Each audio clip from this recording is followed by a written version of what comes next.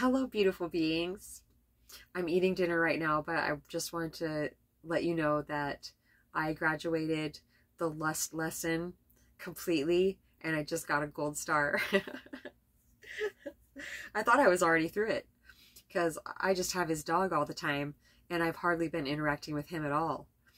But he messaged me last night at 1:30 in the morning. My phone's down, so it doesn't bother me. I got it this morning, and he said, "Sure wish I wasn't sleeping alone right now." And I messaged him this morning, and I said, "Well, if you're sleeping, how do you know if somebody's beside you anyway?" And so he just now messaged me like 10 minutes ago and said, "Do you want to watch a movie or something?" Well, he wants to or something. And I sent him a couple voice clips. I sent back, I said, "Well, I've realized recently that the only reason I ever wanted to be in a relationship with you is so I could have sex with you." And I said, and since I realized that also for sure that we're never going to be in a relationship, I've realized that we're never ever going to have sex. So knowing all that, see if you still want to watch a movie or something with me. So I sent that, and about 5 minutes later, I got back, "Well, being your friend, I'm already in kind of a state, so it would probably be best if we didn't hang out tonight." And I said, "Good call." And that was it. He sent me a bunch of messages since then, but I've been trying to record a video, and I've been stopping and re-recording. I'm just going to keep it super short. So I just feel very proud of myself that I have accepted the full reality of the situation. And it was a doozy because the attraction was just so intense.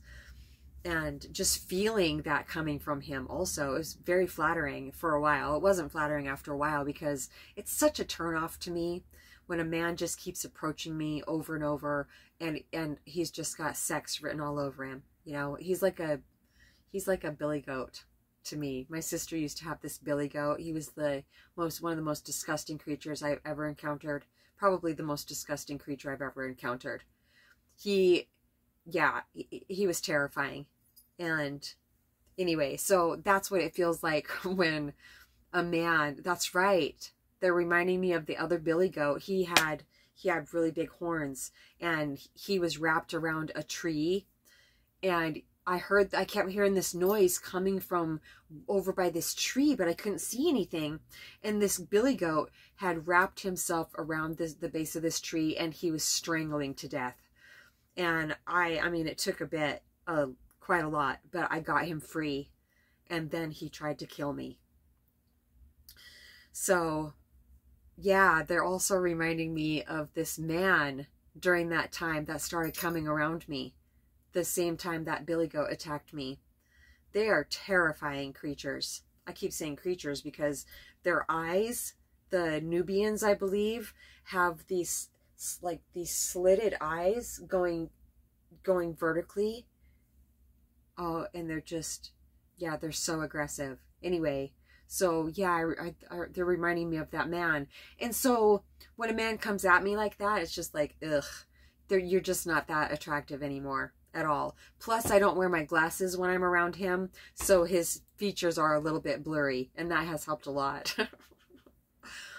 The divine partner that God is sending to me knows the combination to my heart, because the attraction between us is because it is a divinely orchestrated union. That is the most beautiful attraction we could ever have. And we will be, they're saying that we will be also physically attracted to each other, but we're walking the same path. And this man has been doing his work, and he's been ascending, and he's been facing his fears and shedding and shedding and shedding and you know, doing all the shadow work. And did you know unicorns are not rare? But my unicorn man, no man has ever figured out, or they just haven't been in the place to be able to do this. Any man that goes through my heart, they will get everything they've ever wanted, they could have ever imagined out of a partner. because that is the most attractive to me. That even if this man wasn't incredibly, well, I have to, there has to be an attraction though.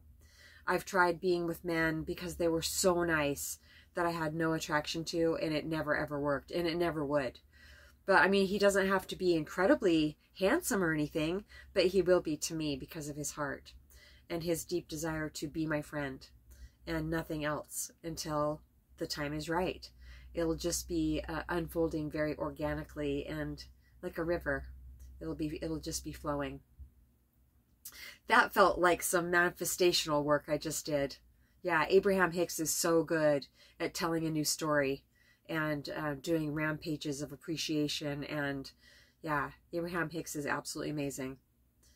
All right, I think that's it for now. I'm going to go pig out and really enjoy my evening.